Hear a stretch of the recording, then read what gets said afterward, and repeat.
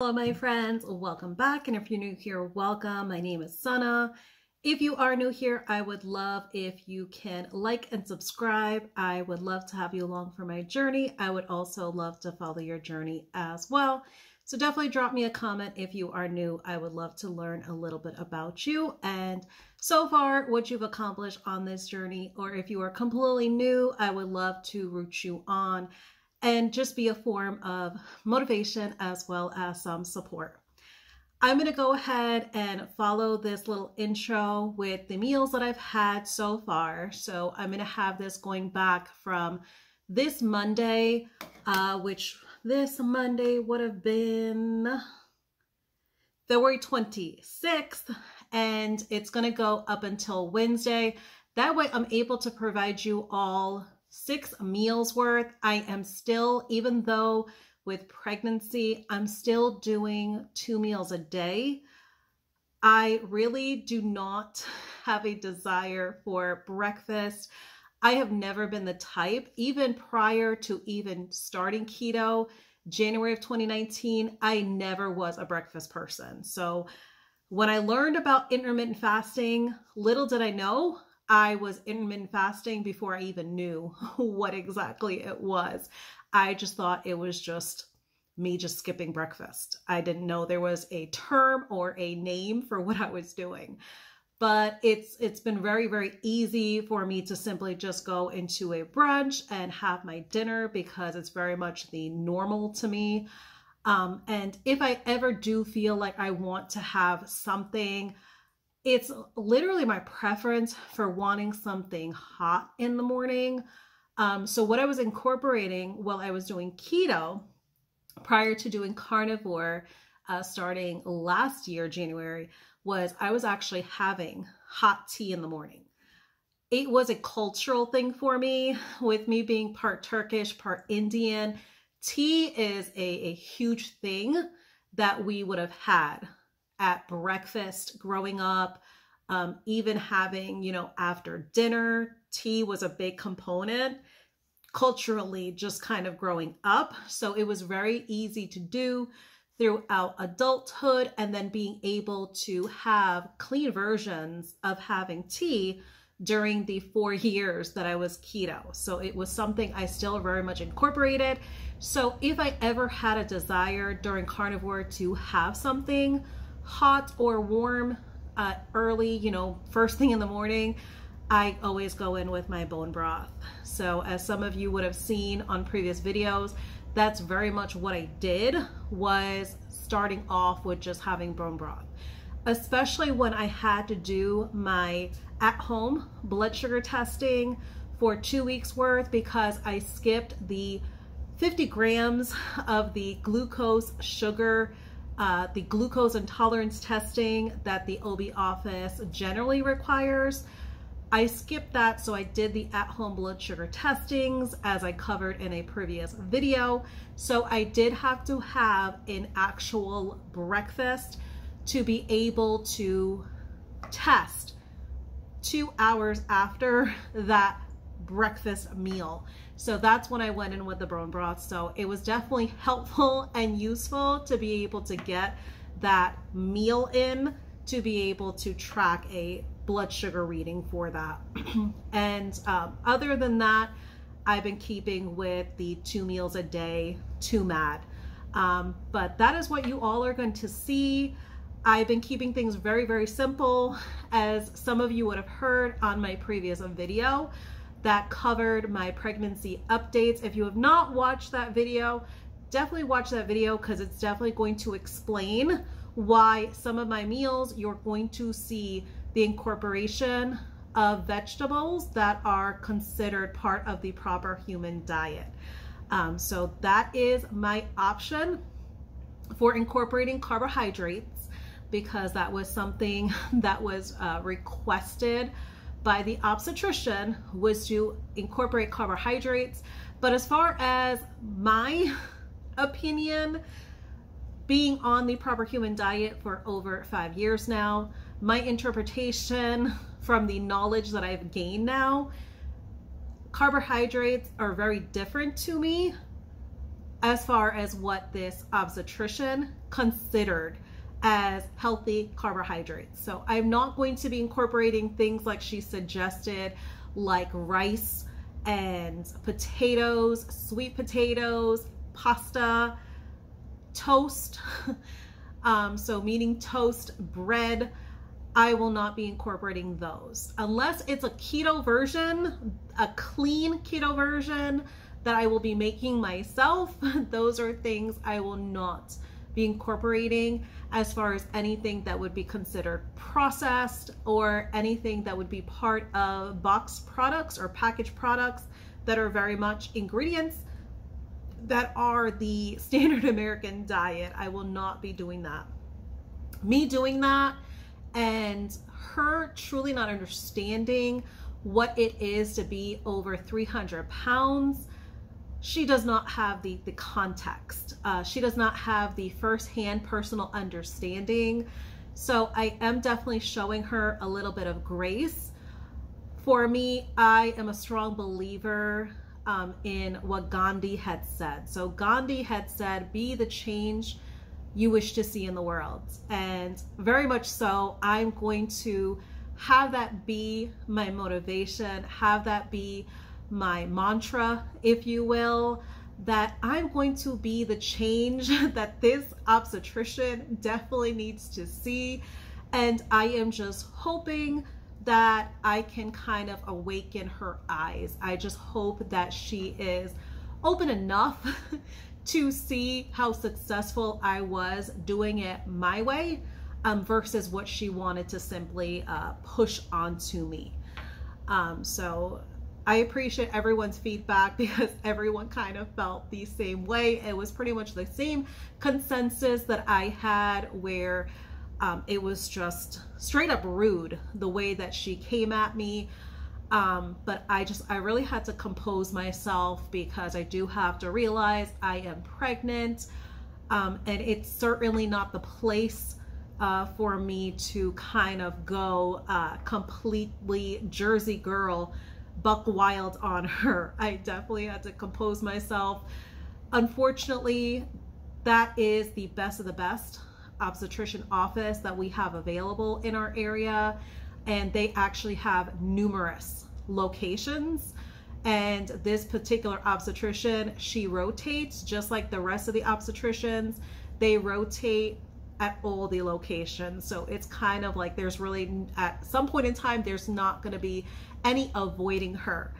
Then I also have to think she very well could be my delivering obstetrician. So I want to be able to show her a little bit of grace and not full on attack her, but then again, to fairly stand my ground to what I want, to what my expectations are.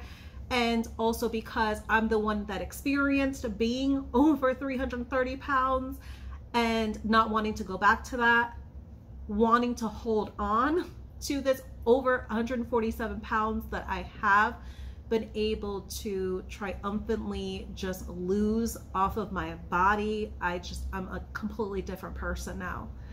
I do not want to go back to the person that I was.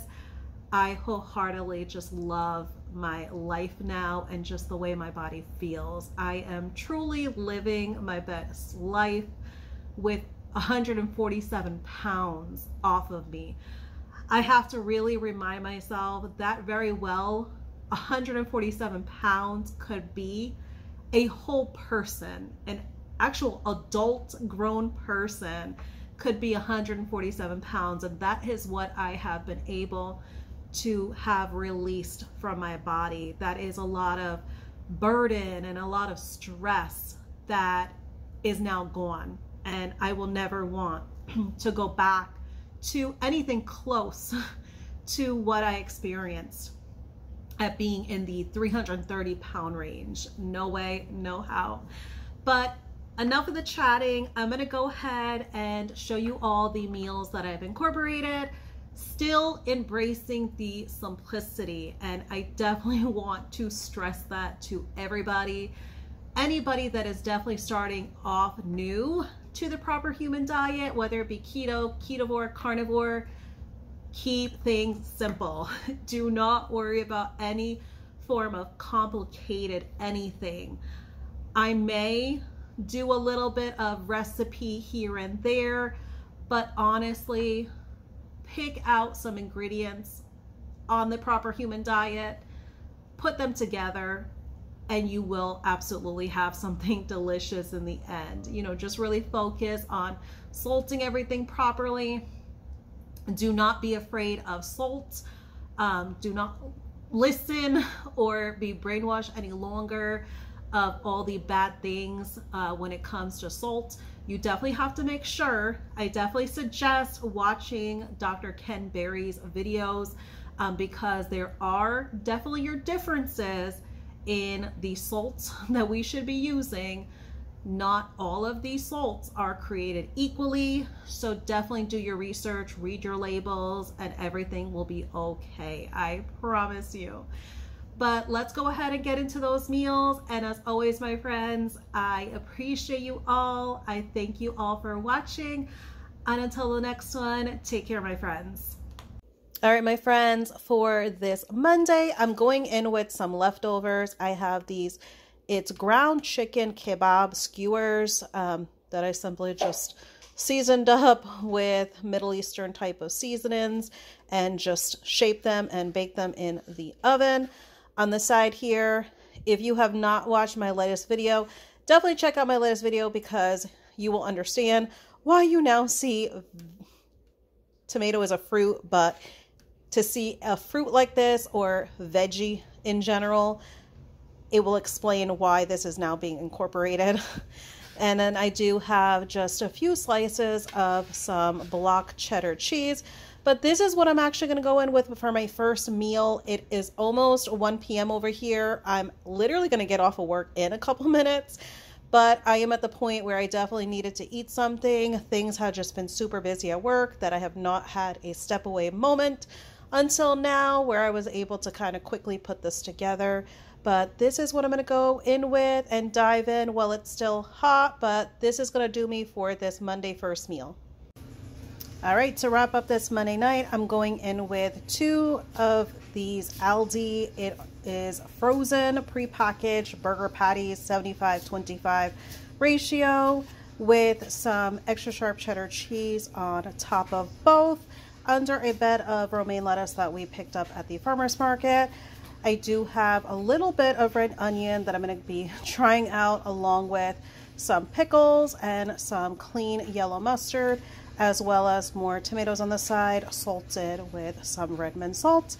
And if I do say so myself, this looks amazing. They do say you eat with your eyes first, so it's visually appealing and hopefully it is just as tummy appealing as well. But this is going to wrap me up for this Monday night. All right, my friends, happy Tuesday. For this Tuesday brunch, I'm going in with a really quick and easy. So as you see, I had it covered. That way the top could cook a little bit. But this is simply, I sauteed in some butter, some red onion. I also added some tomato, spinach, and also 2 of the 75-25 Aldi burger patties that was leftovers from last night. Allow that to saute a little bit. Then I added in 4 eggs, scrambled that around in the pan, added this lid over here. That way the top could cook a little bit, and I crumbled some feta cheese over the top, recovered it again. That way that could get just a little bit creamy.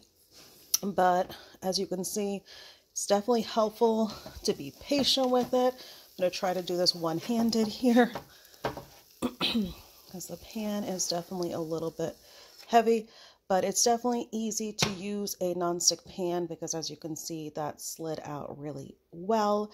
But this is what I'm going to dive in with. As you can see, it's still steamy hot, but this will do me for this Tuesday brunch. All right, my friends, for this Tuesday night's dinner, we are going to go ahead and Blackstone. I'm going to show you guys. We purchased this at Costco. It is the same cut of meat that you would have seen that I used in that beef jerky video that I have. This is a beef loin New York shabu shabu.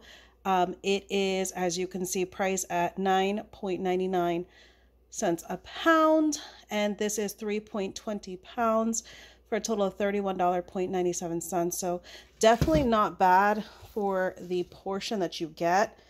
And the lighting is not the best, but as you can see, they are thin cuts. What I'm going to do is I'm going to use these seasonings that I have here. I'm going to go in with some tahini, some garlic powder, paprika, parsley, as well as some ground cumin. And I'm going to simply just season it all up, and I'm going to take it out to the Blackstone grill, and I'll show you guys a little bit of that clip. But because these are so thinly sliced, they are not going to take long at all on the Blackstone. But I will show you guys a little bit of a clip of them on the Blackstone grill, as well as once they are done and plated. So I will see you guys with an update of what my dinner plate will look like.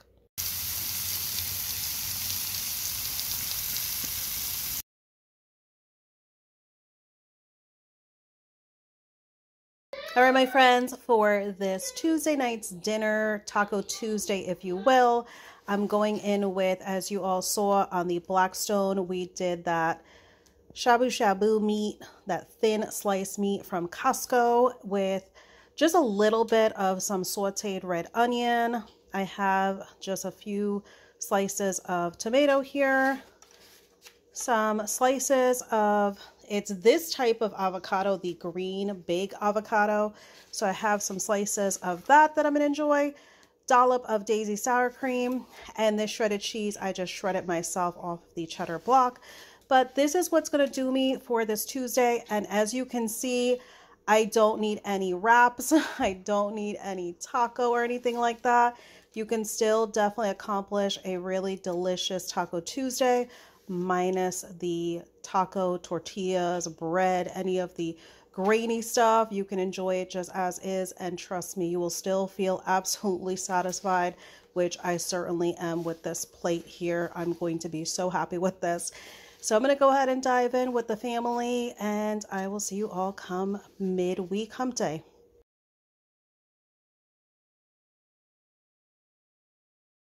All right, my friends, I'm kind of rushing. I made a chaffle. It is just egg and sharp cheddar cheese, just the same one that I shredded off the block. I did have some in a Ziploc baggie, so I just mixed it up with some egg. Right now, I'm at the point that I don't measure when I make chaffles. I just make like a big batch. I've been making them for over 5 years now for our keto kids and husband. So I just have the chaffle, a little bit of lettuce, 2 slices of some farmer's market tomato, and 2 leftover. This is the last of the LD 7525 frozen burger patties. So I'm just going to go ahead and use them up because we are definitely part of the Waste Not Want Not Club. So this is what I'm going to go in with for this Wednesday brunch. All right, my friends, for this Wednesday night's dinner, I'm going to show you guys some of the prep that I did for tonight's dinner. I have some ground lamb. This is 3 pounds worth into meatballs. I used some Redmond salt as well as the following seasonings and simply just kind of mixed it around. And I did use this cookie scoop is what I used to actually make sure each one was equally sized. It's not anything about aesthetics. It's simply just so they all just simply cook evenly. And then for the side dish, because as you all know, I need to add in some carbs. So I am venturing out with Ketovore. So in the oven, we have here some radishes that I gotten from the farmer's market. All I did was I sprayed it down with some avocado oil, seasoned it with some salt, and just tossed it around. I'm going to let it bake for 350 degrees for 40 minutes. And then as far as the lamb, it's going to go in the oven at 425 degrees for about 15 to 20 minutes is generally what they take.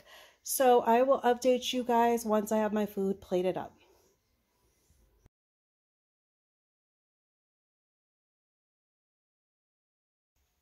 All right, my friends, here is everything plated up that I showed you all that I had cooked.